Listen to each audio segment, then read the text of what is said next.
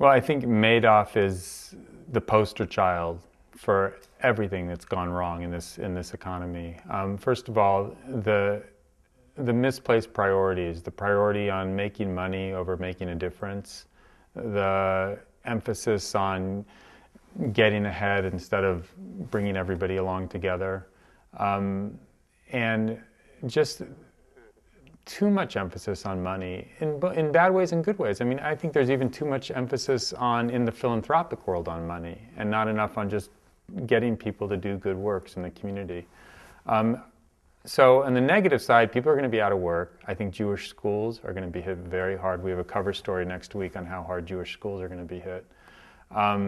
Synagogues are going to have to change. The way we do business as a community is just going to have to change. You won't have the kind of money going in to support the things we were. We're going to have to prioritize. We're going to have to, somebody who I consider a very important leader in the community said that from now on it's feeding the poor, clothing the naked, helping the widow and the orphan, and everything else is going to take a back seat to that. So I think it's a reevaluation of our priorities, a reevaluation of how we do business. Do we need the big banquets? I never thought we needed them, but now I think it's going to be harder to justify them. Do we need, all these organizations with a lot of high-paid executives? Do we need all these shuls? Maybe we need less. So it's going to be a clearing out, and